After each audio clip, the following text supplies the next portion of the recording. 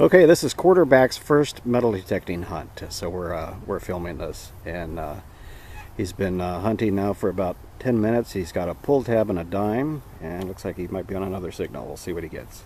We'll check back with you later. Okay, I think Quarterback found his first piece of jewelry here. It was reading 65, 70, 75. It's just in the grass, and it's a hearty thing. Is it like, is it a pin? Yeah. Oh, yeah. Or an earring, I think. Yeah. Oh, cool. Doesn't have any markings or anything. Huh. Okay.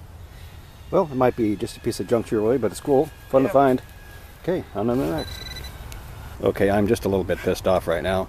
I've been hunting since last spring. It's December now.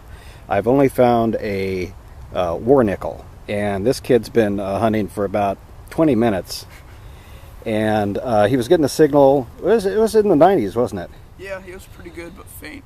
Faint, and about 5 inches deep. What does he find? He finds a 1958 Rosie. How cool is that?